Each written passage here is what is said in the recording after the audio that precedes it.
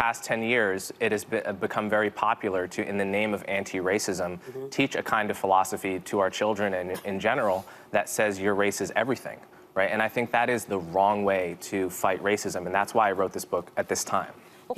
I'm sorry, baby. Yeah. Can I just point out that there is a reason for that? That's podcaster and author Coleman Hughes promoting his book about supporting a colorblind society. And as you can imagine, the race baiters on The View did not like it too much. Welcome to Nerk News, I'm Nerkish. And who would have thought that suggesting people judge others based on the content of their character would be a controversial topic in 2024? Well, this guest certainly did, because he came prepared and maintained the composure of a monk while explaining basic concepts that most of us were taught as children. But unfortunately, that wasn't enough for Sunny Hostin and the Harpies on The View, who called him charlatan, attempted to smear him as a conservative, and attacked his age. When I went to school, getting any information about anyone's race was not taught. No history, there was no black history, none of those things were taught. And here in America, women couldn't get into colleges. If you were a black person, there were a lot of colleges wouldn't accept you.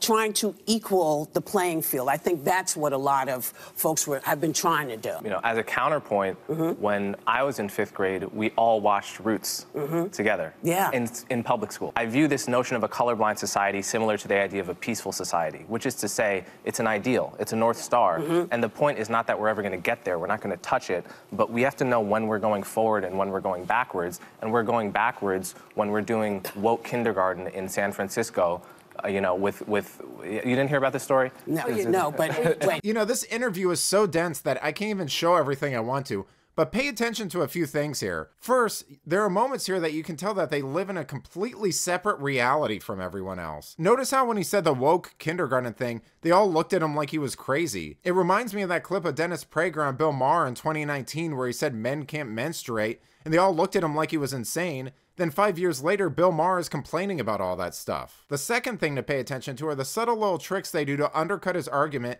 without directly addressing it. They'll use appeals to authority, ad hominem attacks, and emotional anecdotal stuff like Whoopi just did to completely derail the conversation. You can tell they really went all out here, and it makes you wonder what they would do if someone like Thomas Sowell came on the show. My argument is that you actually get a better picture of who needs help by looking at socioeconomics and income. When you do look at the socioeconomics, you see the huge disparity between white households and black households. So your argument, and I've read your book twice because I wanted to give it a chance, your argument that race has no place in that equation is really fundamentally flawed. Great. And what Martin Luther King wrote in his book, Why We Can't Wait, is he called it, we need a Bill of Rights for the disadvantaged. And he said, yes, we should address racial inequality, yes, we should address the legacy of slavery, but the way to do that is on the basis of class. And that will disproportionately target blacks and Hispanics because they're disproportionately poor, but it will be doing so in a way that also helps the white poor, in a way that addresses poverty as the thing to be addressed. That part is true, but as you are a student of Dr. King, I'm not only a student of Dr. King, I know his daughter, Bernice. You know, Sunny might be one of the most unbearable human beings in existence. I know a lot of you say Joy or Whoopi are more annoying, but their buffoonery kind of softens their edges a bit. Sunny takes it to another level, and this guy must have trained with Yoda or something to maintain this level of composure around her. You claim that colorblindness was the goal of the civil rights movement, based upon Dr. King's I Have a Dream speech, you know, content of character versus the color of skin. Dr. King also said this: a society that has done something special against the Negro for hundreds of years must now do something special for Negroes. He made the argument for racial equality and racial reparations. And so your argument for color blindness, I think, is something that the right has co-opted. And so many in the black community believe that you are being used as a pawn by the right and that you're a charlatan of sorts. He's not a Republican. So how do you... He's never voted for a Republican. You've said that you're a conservative. No. No, you did. You actually said that in a podcast that you did 2 weeks ago.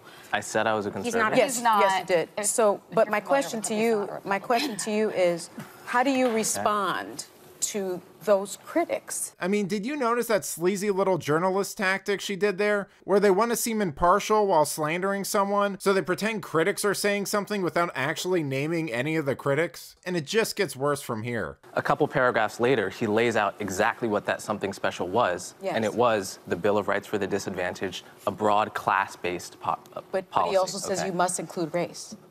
No, he didn't. He says it's Yes, he does. Okay, well, everyone should go read the book Why We Can't Wait. Let's not get sidetracked by that. Yeah. I don't think I've been co-opted by anyone. I've only voted twice, both for Democrats. Although I'm an independent, I would vote for a Republican, probably a non-Trump Republican if they were compelling. I don't think there's any evidence I've been co-opted by anyone, and I think that that's an ad hominem tactic people use to not address really the important conversations we're having here. And I think it's better, and it would be better for everyone if we stuck to the topics rather than make it about me with no evidence that I've been co-opted. I want to give you the opportunity to respond to the, I appreciate the criticism. I appreciate it. There's no evidence that I've been co-opted by anyone. I have an independent podcast. I work for CNN as an analyst. I write for the Free Press.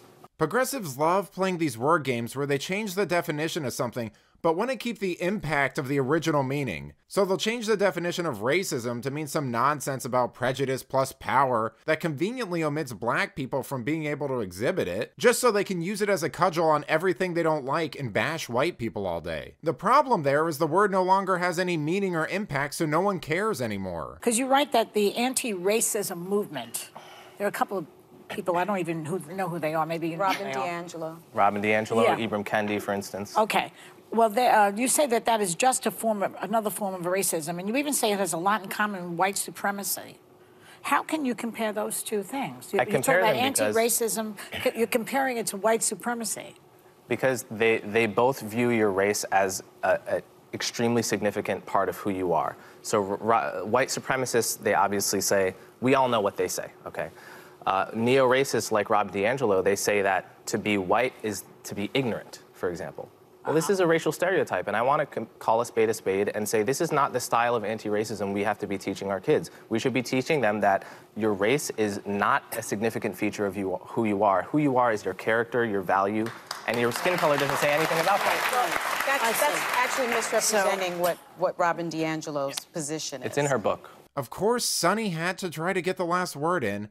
You know, Hughes was 100% correct there. If they're arguing that race is the primary source of a person's identity, and it's something that everyone should be proud of and vote in service of, then they can't necessarily be outraged when white people do it, because they're doing nothing but creating incentives for that type of identity politics. You can't castigate an entire group of people as villains for decades, then expect them to vote against their own interests just because you say so. Anyone with half a brain can see how backwards and wrong-headed that sort of system is. It's insane to me that never crossed their minds and he had to explain to him why it was wrong. But let me know what you think. Did Coleman Hughes do a good job on the show? How long do you think you could last on The View before having a mental breakdown? Let me know in the comments, and if you enjoyed this video, please give it a like and subscribe to the channel. That stuff really does help us out. Until then, this has been Nerk News. Thanks for watching. Bye!